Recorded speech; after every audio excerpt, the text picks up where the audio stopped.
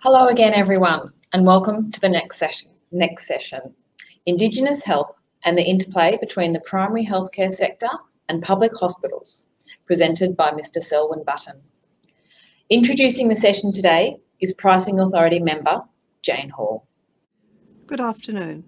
I'm Jane Hall and a member of IPA's Pricing Authority. It gives me great pleasure to introduce the next plenary session, Indigenous Health and the Interplay between the Primary Healthcare Sector and Public Hospitals, presented by Selwyn Button. Selwyn Button is a Gungarri man from southwest Queensland, raised in Cherbourg.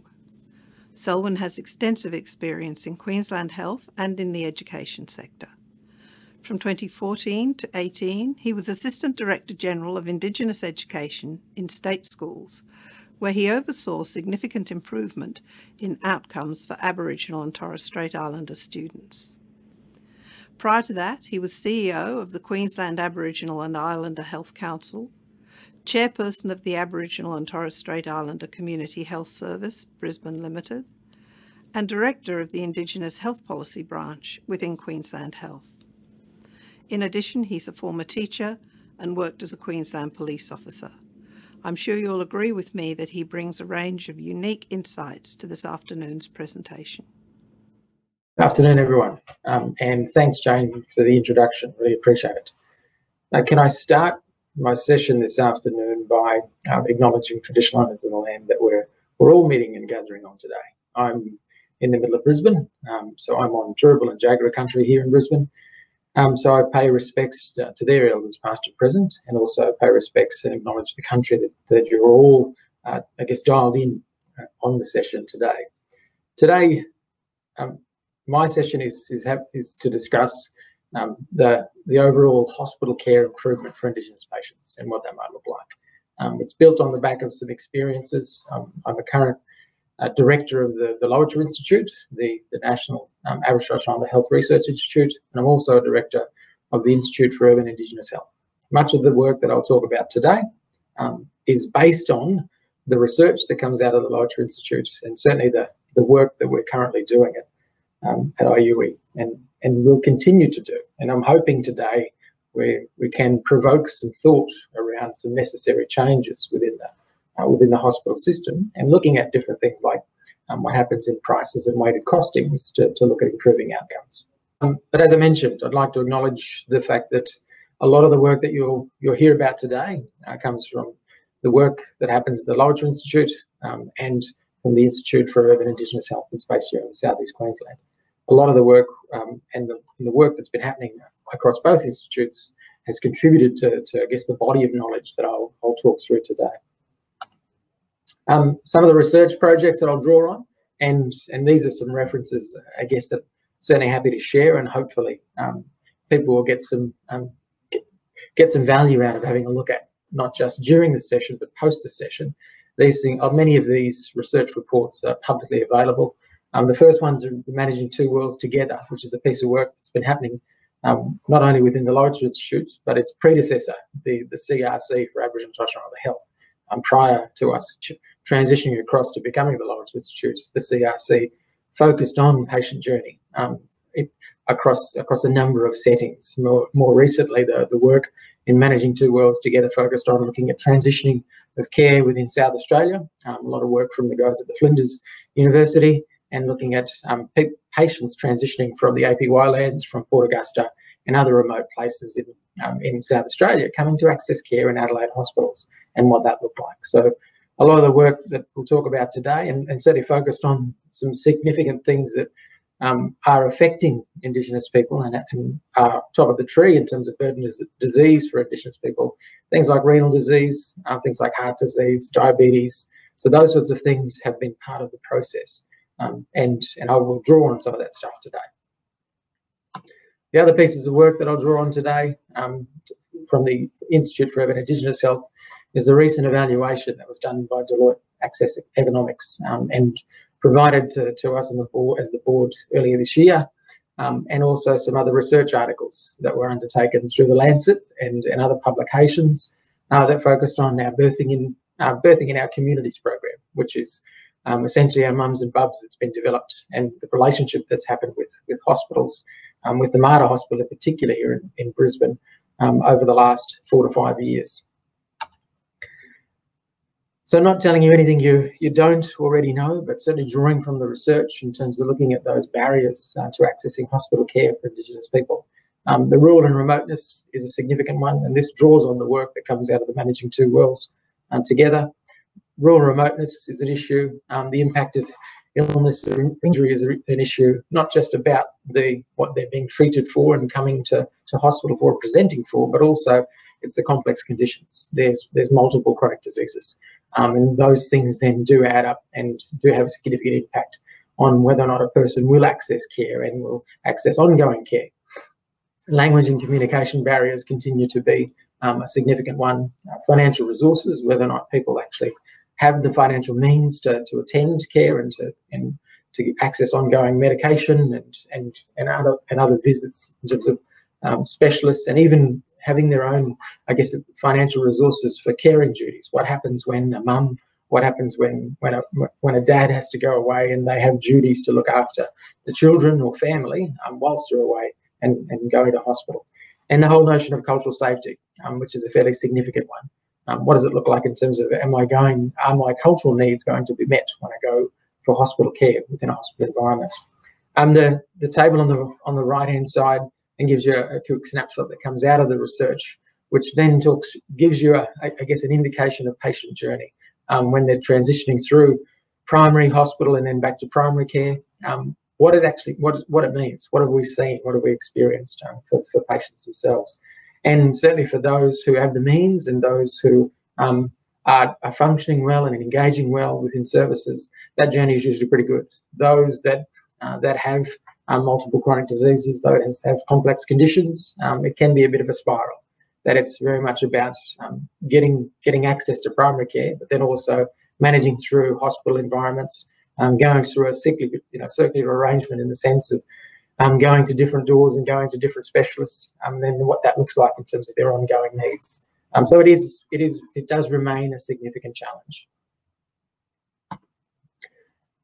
The other issue that certainly is at the forefront of cultural safety is the issue of racism. And many of the research reports that have come out of the Loitcher Institute have pointed to the fact that one of the most significant issues in relation to improving the health and well-being of Aboriginal Torres Strait people has been their experiences around racism in hospital settings or in institutions and environments. Some of the research that came out that was done in 2009 looked at this notion that 93% of South Australians are experiencing racism in formal and informal settings. So it's inside the health system. So these issues then impact upon a person's thinking and decision making around whether or not they do engage in the process of putting them through the public hospital system or the health system, because of the fact that there are significant barriers or enablers or some things in place that prevent them from accessing the care and prevent them from accessing their needs. So those surveys and studies have all pointed to the fact that racism does exist, institutional racism does exist. It's really now a matter of how do we overcome those challenges and what it looks like. And the other thing that we looked at in terms of the racism effects is that racism has an impact upon people's health and well-being. So it's not just the fact that people are experiencing racism. When racism is experienced and then they're confronted with racism, it also impacts upon the person's well-being. So there's plenty of studies in the work that's gone on through the Loitcher Institute that pointed to the fact that it is a significant factor around how do we make sure that we're encapsulating the means or ensuring that those things are at the forefront of clinicians' thinking when we're looking at improving health outcomes. That racism plays an effect. It absolutely has a negative effect. So what do we need to do to change? How does it fit? And I guess this is the point of the conversation, and certainly the work that's happening at IPA. How does it fit in the sense of hospital funding? And certainly what we do see and what we do know, and I'm not telling you anything you don't know, that there is an Indigenous patient waiting for hospital admissions and association services that sits in all hospitals across the country. So those things do exist. Unfortunately, though, when you unpack those and have a look inside particular agreements, the model is designed for Indigenous patients to remain in hospital, and it's indexed for those returning due to complications. It's not necessarily reoriented for a wellness approach. It's not looking at it in the sense of saying, if hospital and the settings around hospital have traditionally been barriers because those settings, those institutions have created spaces where Indigenous people don't want to engage in, and certainly there's experiences of racism in those hospitals that they're reluctant to engage in, then we're designing a system for them to have to go isn't in the best needs of Aboriginal and Torres Strait people. So what do we need to do to think about it differently? But this is not a unique problem that's in the health space at all. Funding indexation for Indigenous clients happens in all social services sectors. And I've worked in a lot of those social services sectors, so I've seen it in many different areas. That education, in child safety, in legal services, and in housing, as some great examples. Those services, there is an indexation or a weighting that's provided to funds that go to service providers, to social service providers, to support Indigenous people in those spaces. There is an additional weighting that comes on board. Unfortunately, though, across all of those sectors, and not unique to health, they're funded to keep Indigenous clients in the system. It's not necessarily designed to support overall wellbeing and improvements to actually help them navigate outside the system, which is about improving their overall wellbeing so that they can actually navigate those systems themselves without the support and without the necessary backing of a particular organisation that they need to be attached to. So it's something to consider when we're thinking about the design work that goes in the first instance. At the moment, it's geared towards keeping people sick. It's geared towards keeping people engaged in a system and being dependent upon an actual system, as opposed to them becoming independent, and as opposed to them certainly want to be able to navigate and create a sense of agency for themselves around improving their overall wellbeing. So there's absolutely a need for change. And I guess I want to talk through some examples now of the work that we've done in South East Queensland particularly, which points to some ways of navigating through that space to create change, where it is about putting responsibility and putting certainly the decision-making in the hands of Aboriginal and Torres Strait people who are affected by the system, and how do we help them navigate through the process to improve their own health. So an example that's been working in South East Queensland since 2014 is a program that's called the IUE Connect services. And IUE Connect essentially is work that's been happening between the Institute for Urban Indigenous Health and the Metro North and Metro South health and hospital services, and working directly with those two major providers and those major hospital facilities here in the middle of Brisbane to look at what's the best way to manage care, and certainly complex care, for Indigenous people coming in and out of the system. One of those, a large part of it in terms of the way that we've geared and designed the process, has been focused on those with the most complex needs. Who have the most complex needs? Who are providing the most challenge? So it's not just about picking people who are coming in and out, or picking people who are going in and require little care and attention, and helping them transition to the home and making sure that they're provided the care in the home. What this is about, and what IUE Connect has been doing, is targeting those who are the most vulnerable. A large majority of the clients that come into the IUE Connect process are clients who have been referred from agencies because of drug dependency, because of alcohol abuse, because of ongoing engagement with the criminal justice system. So it's working with some of the most vulnerable to work out they do have specific health needs. What are those health needs, and how can we provide the step up and step down care when they're going in and out of hospital to better support and manage those things, their conditions, and have the direct conversations with clinicians in the hospital to support them when they're getting back home, and their ongoing care to engage back in the primary healthcare space at their local clinic. To give you a bit of an idea of where the referrals are coming from, as you can see, 47% of the referrals into the program have come from the Queensland Police Service. So these are people who have been certainly active and been involved in the criminal justice system, and are continuing in that space where the police have been referring them across to say, the response that we're providing in looking at this in terms of criminalising this behaviour isn't working. So we need to come up with a new response, and that response has been about referring them to a service like IUI, where it's not just looking at their care needs, but also a lot of those complex conditions, and supporting and helping them through a range of other social services and helping them navigate that space as well. Hospital and community have been providing referrals, but hospitals and community have provided referrals not necessarily in the way that we designed it in the first place.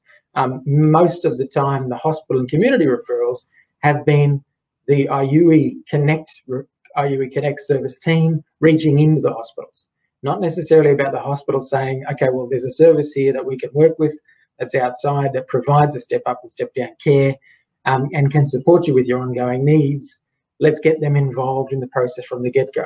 What has been happening is because a lot of the clients that are going into the hospital setting have been engaged with one of the clinics in Southeast Queensland prior to going into hospital, part of the checkup process and part of the ongoing, I guess, case management and working with vulnerable clients. They've been in contact with them, realised they've been in hospital, and then worked out, okay, well, how can we actually engage with them whilst they're in the hospital and whilst engage with clinicians to help and support their needs and make sure that the transition out of hospital then becomes a much safer one, and it gives confidence to the hospital settings that they're transitioning into care and they're transitioning into a space that they're going to look after their condition and they're going to manage conditions much better, and they've got qualified people to do that with them.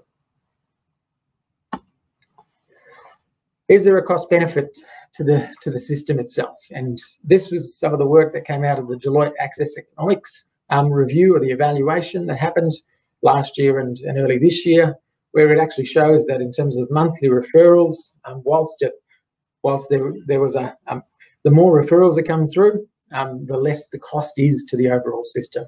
And the cost still, even if there's less referrals that do come through the system, isn't that high when you look at the weighted activity unit cost of an individual sitting in a hospital bed compared to I guess, the referral through the IUI Connect service and making sure that they can transition their care into the home and their ongoing care needs to their local primary healthcare centre as well.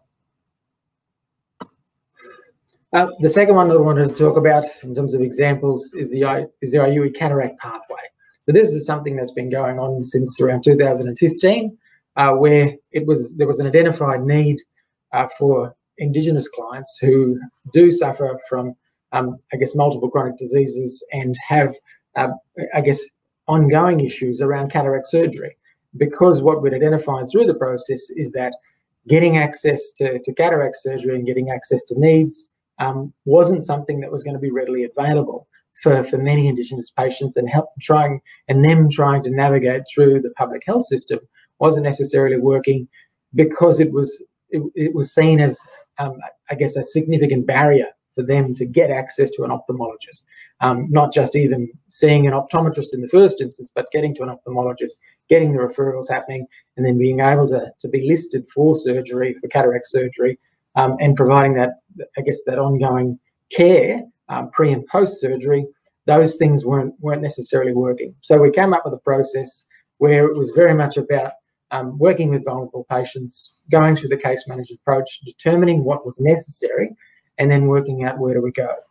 The IUI employs optometrists, so it made it easy in terms of the surgical pathway to identify those who are most in need of cataract surgery, and then having the direct conversation with the surgical pathways team to determine what was going to be the best way to approach it. It wasn't just about picking a couple of people and working out where do you take it from here. It was actually about assessing demand and working with clients to assess demand, having the conversation with a hospital facility, and then working out, well, what was the best way for us to get access to those things. In this particular example, and this is some of the things, I guess, that came out of that I've seen in Professor Duckett's conference presentation, and sort of the notes that came out of that about the best way to manage through the system and the innovation in the system. The IUI cataract pathway was basically saying that the public system wasn't necessarily providing the need for Indigenous patients requiring cataract surgery. So the innovation in this approach was very much about IUE connecting with the private system and having direct conversation with the private system, and private hospitals and private ophthalmologists to say, we actually need a different response here. There is a significant demand for this particular service. There's significant demand and need within the Indigenous community to sort out cataracts, which is something that's fairly simple. It was then about saying we couldn't get it through the public system, so how can we take it to the private system and have a negotiated response between community control and the private system about how to best deal with these sorts of issues. And essentially, the private system responded by saying, well, we can be innovative and we can do something different and we can try some new things. And it was even getting down to the, I guess, the finite detail of negotiating what a cost for surgery might look like, who shares those costs when that's being charged, and how do you make sure that the pre and post care was being sorted, because the pre and post care for each individual patient in this case was something that the Institute for Indigenous Health picked up. It was an IUE piece, and community control was leading that as opposed to the hospital system. So it reduced the demand on the hospital system significantly, but enabled access, direct access to a much needed service for many Indigenous clients. What we're seeing in numbers over the last few years, and these obviously have been impacted in the sense of looking at COVID and what's happened with COVID around surgery and access to surgery over the last couple of years, but we have seen a significant increase. And this is very much about saying we've got clinicians that are part of our surgical team within the Institute who can work and to determine demand, and then have the conversations with private hospitals to work out, well, what's the best way to deal with it. Reduces the burden on the hospital for pre and post care, because that's happening through the Institute, but it enables, I guess, access for Indigenous people to something that's fairly simple. And if we look at, in the sense of waiting times, certainly for Indigenous people and the way that the model had been structured or is structured and will continue to be structured, the wait time to see an ophthalmologist is non-existent because of the fact that the pre and post care is done by optometrists. It's done within the IUE clinic. The equipment is there to enable the screening to happen, and then provides the advice to the ophthalmologist about the demand for surgery and what surgery needs look like. The IUE optometrist and the clinicians then look at booking the appointments and sort out the days. And so it's done on a schedule, where the schedule is that we'll block out a particular day. When the demand is there, we'll block out a particular day with an ophthalmologist at one of the hospitals to then channel a number of Indigenous patients through to get access to the surgery. The other thing that I wanted to touch on very quickly in my last example of what is working, an approach that we've undertaken with the Mater Hospital here in Brisbane and started in 2014. Funnily enough, this one started in 2014 when I was the chairperson of the Aboriginal Community Health Service here in Brisbane, and I signed an MOU with I think it was ACU and the Mater at the time, where the researchers were based at ACU, and the Mater came on board to look at innovative ways of looking at this whole notion of birthing in our communities. Traditionally in Brisbane, for those that know Brisbane, traditionally in Brisbane, there had been a long history of connection between Indigenous mothers here in this city and the Mater Hospital. And that's been something that has been talked about a lot. So we wanted to build on that. AIHC Brisbane, the Aboriginal Medical Service, is located right next door to the Mater Hospital. So it made absolute sense that we looked at trying to do things together. So birthing in our communities became was the beginnings of something that was then about how do we progress to look at improving the way that we provide care and supporting young mothers and supporting those who are about to become mothers, to make sure that not only they get access to the right care, but they're also supported within the first few years and the first few months post-birth. So it was very much about looking at the perinatal care and then the post-care and what the ongoing work was. There was a number of facets that were built into it, but certainly what we have seen, the data that since it started in 2013, is that there'd been a significant increase in the numbers of presentations in the first trimester. to go for antenatal visits. There'd been a significant increase in the numbers that are undertaking 5 or more antenatal visits. So confidence, young mothers and young women who are pregnant became very, very confident in the fact that this is something that they wanted to engage in. We created the space for them. And it wasn't just about the birthing process. It was actually about a whole range of other social issues and conversations that could happen to provide support to them and to alleviate some of those stresses and fears about becoming mums as well and about starting new families. So those things are attached to the whole BIOC process. So what we've seen in terms of preterm births, there's a significant reduction in preterm births for BIOC clients, certainly less than the national average and less than standard care. Those who are birthing low birth weight babies, and this is something that's fairly significant for Aboriginal families across the country, there's a significant reduction in that for BIOC clients. And those who were admissions to neonatal units, there was a significant reduction in that when compared to the national averages for Indigenous mothers and for mothers in general. So if we look at the estimated cost benefit from IUE-led care across a range of issues, and certainly this was a piece that came out of the Deloitte report, where the Deloitte report took some of those most significant chronic diseases that impact upon Indigenous people and impact upon the community in general to look at the cost comparisons in relation to preventable hospital separations and what it might look like. And certainly when you look at things like diabetes and respiratory disease and heart disease and mental health, which are things that significantly impact upon Indigenous people across the country, the cost benefit that was determined based upon the value that was placed or based upon the formula that was developed by Deloitte and others showed that there was a significant cost benefit in terms of accessing care through IUE and around the separations or hospital separations in terms of looking at the expectations and making sure that people get access to pre and post care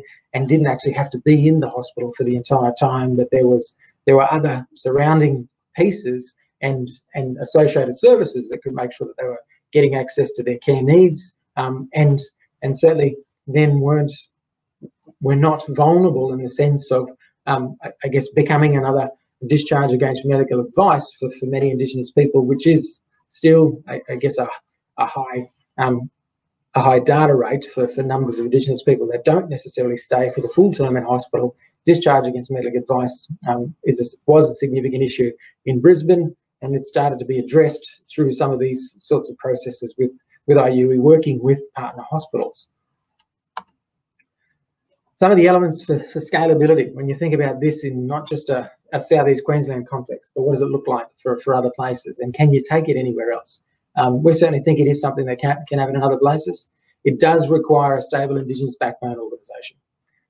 The elements that are built into this are about Indigenous-led decision-making. Part of the process was about having an Indigenous workforce strategy that goes alongside the programs themselves. A lot of the work and a lot of the staff that are involved in all of the work around pre and post care, whichever program it is, IUE Connect, cataract surgery or BIOC, are all, there's a majority Indigenous staff that are involved in the process. There's significantly strong partnerships with other organisations. And those other organisations, some are public hospitals, many are private hospitals. The good thing about working with the private hospitals, I guess, is the next point around agility. There's agility and innovation between the partners.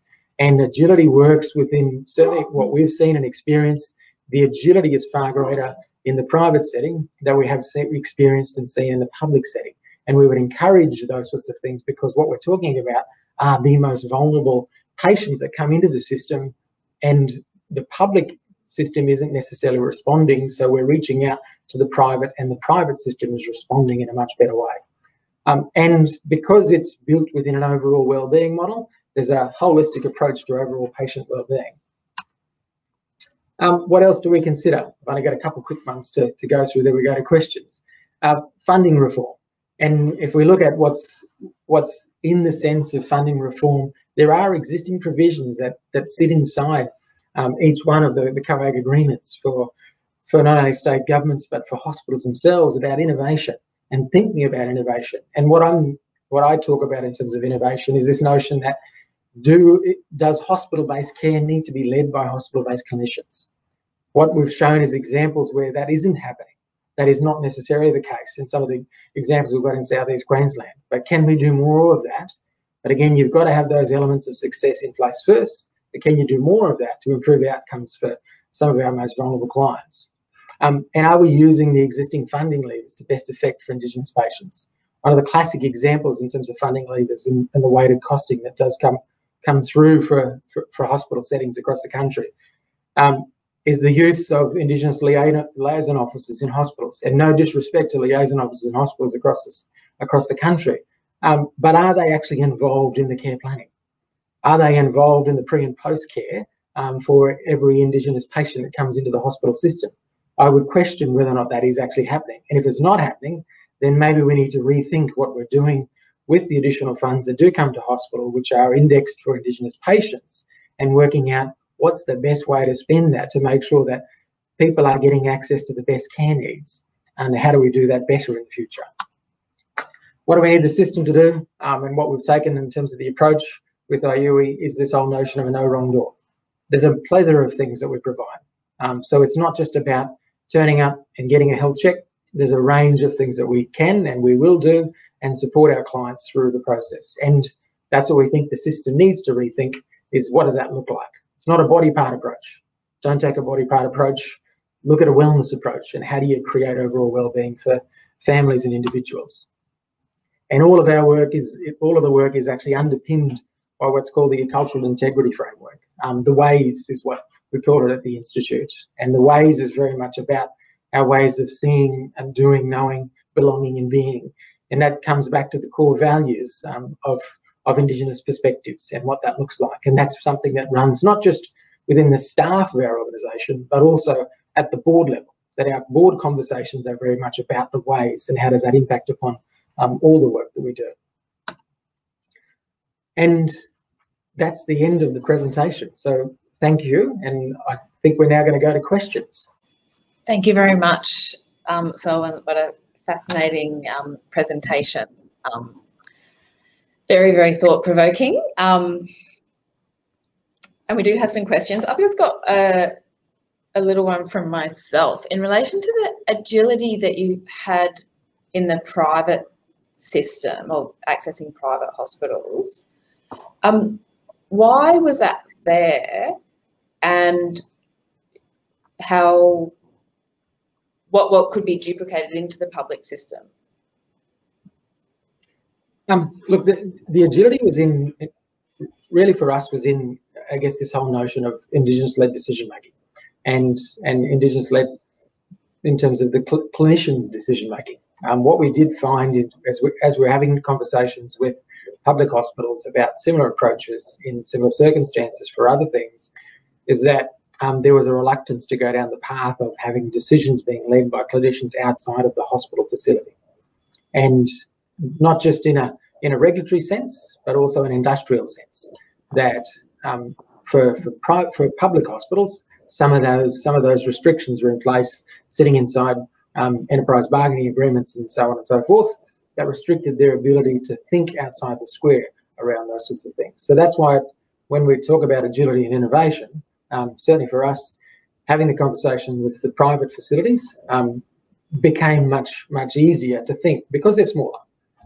We're not talking about significant sized hospitals. Marta's a big hospital, but some of those smaller ones that did the cataract surgery, they're small places. So they were able to be agile because they're much smaller as well. Yeah. Both the BIOC and cataract surgery programs, quite clear examples where it was about the pre and the post, as well as the acute type of hospital stay, a real bundled approach. IPA and through the National Health Reform Agreement are looking at changing some of the funding models that we have. Given the current funding arrangements, what do you think IPA could look at changing most soon? Look, I think for me, and certainly on the back of the work that we've seen, and the research that's come out of the Lloyd Institute, it's really about funding innovation, and really taking the risk of having a crack at something, because if we're going to have a crack at something that achieves success and provides ongoing care and improves outcomes for the most vulnerable, then it's likely that those things can actually work in other settings as well.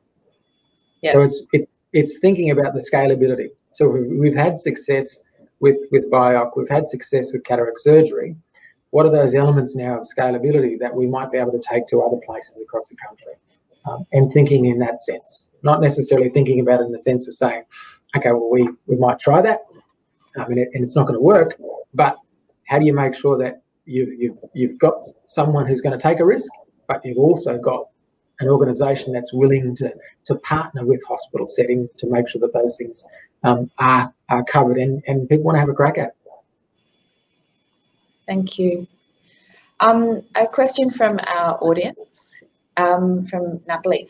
How could we transition to a wellness approach rather than a cost-based funding approach? That's a good question. And looking for us, and certainly the approach and the work that we've done through both Lower and IUE has been about putting the person at the centre and looking at them as a whole. And not just as a whole in terms of an individual person, but how do they connect with their family? How do they connect with their community? What does that actually look like in a wellbeing model? And how do we look at treating the person or working with the person to achieve wellbeing in that sense? What does it look like for them? As opposed to saying, you're going to be a hospital admission now because you've got renal disease and we're going to put you on dialysis.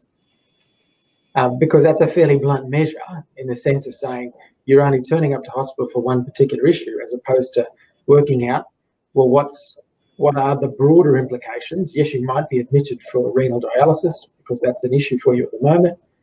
But what do we look at in addition to kidney disease? What do we look at in terms of all of the elements that are going to support wellbeing for the individual and their family? And the examples of BIOC and cataract, they're two reasonably short-term conditions which are are treated, I suppose.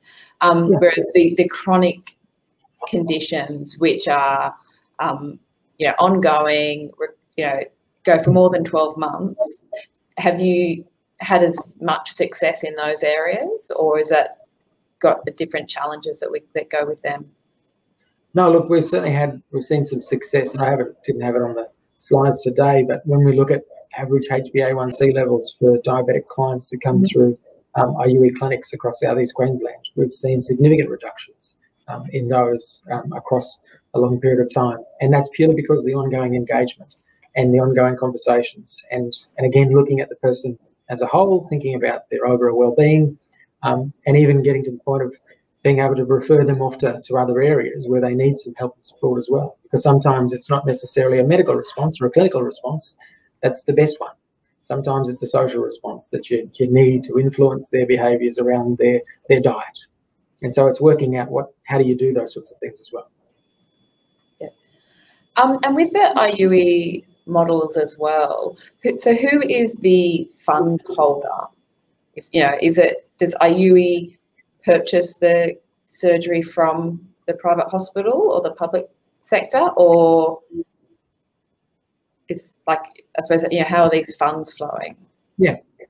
So at the moment, it is that we're purchasing services from the private hospitals, particularly for cataract surgery and for the BIOC. It is purchasing services from private hospitals and private providers. In the BIOC example, it is with midwives, private midwives who are coming in to provide that ongoing care and ongoing support. So it is purchasing from outside the system to come in to provide that care.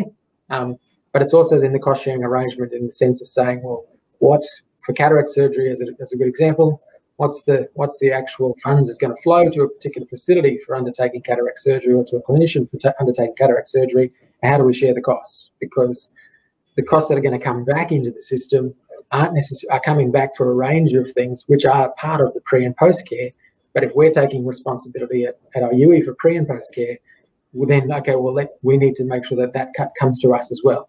It doesn't cover all the services, and that's okay, because we are certainly still committed to making sure that people get access to care, but it's making sure that there's a cost-sharing arrangement and benefits for all parties. It's not an exact science at this point, but we're still working through it.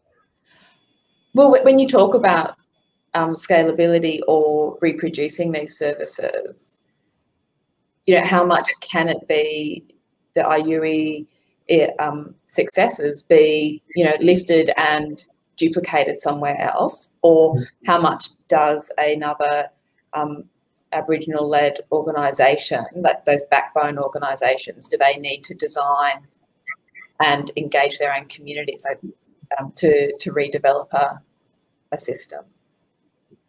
Look, some of it will be about taking the learnings that have come from South East Queensland.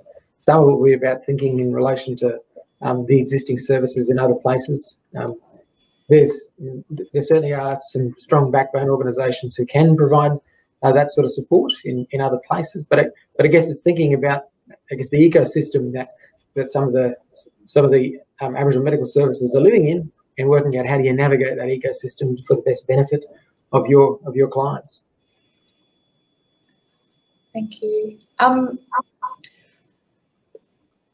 Earlier on in your presentation, you referred to the adjustments that IPA has in our current model. Would you argue for a change to those price weights for Indigenous patients in public hospitals, or an introduction of additional programs to help the incentives that you've noted? I would probably think about both. One in the sense of saying that we might look at a different way of looking at weighted activity units and costings and what that might look like, and the indexation that comes from Indigenous patients. But also, if I draw on my experience working in schools, where there was a formulaic base to look at what resources would go to a particular school based upon enrolments, and indexation that then came on top of that around remoteness and other things, and including Indigenous enrolments at a particular school. It was then about the flexible use of those funds to I guess, employ the resources that were necessary. And in many cases, and we still do this is a conversation we were having at the board table with the Institute, that we actually do take the same approach in the way that we look at the formulaic base of staffing some of our clinics as well, that we will overstaff because we know there's going to be attrition. We know there's going to be some turnover and other things that do happen normally in any workplace, but you're overstaffing because, one, there's going to be turnover, but two, there's a more of a need and demand for services and care with vulnerable patients that are going to be coming through the door. So it's not just about, and I guess the example that I use with liaison officers, it's not diminishing the role of a liaison officer, but it's about saying, okay, well, if you're thinking in terms of staffing within a hospital setting, in using your indexation or your weighted indexation for Indigenous patients to look at staffing in a hospital setting, well, what are you using it for in terms of best benefit for a wellbeing model? Is a liaison officer the best benefit of that spending, or is it about looking at bringing on board a social worker, bringing on board a senior clinician, if you like, that is actually involved in the care planning process for patients, so that they're getting the best benefit of what is required as well. Thank you, Selwyn. And with that, that's all we have time for right now. Thank you so much for a fascinating presentation, and for allowing me to throw some questions at you afterwards. We're now going to have a short 15-minute break, which gives you time to vote for your favourite presentation of the conference. The voting poll is now open. Head back to the timeline and click Vote for the Best Presentation of the Activity-Based Funding Conference 2021. Then click the link in the information panel on the right of the screen to cast your vote. Voting will close at 3 p.m. Get yourself some afternoon tea, and we'll be back with Dr. Tobias Weiren. See you soon.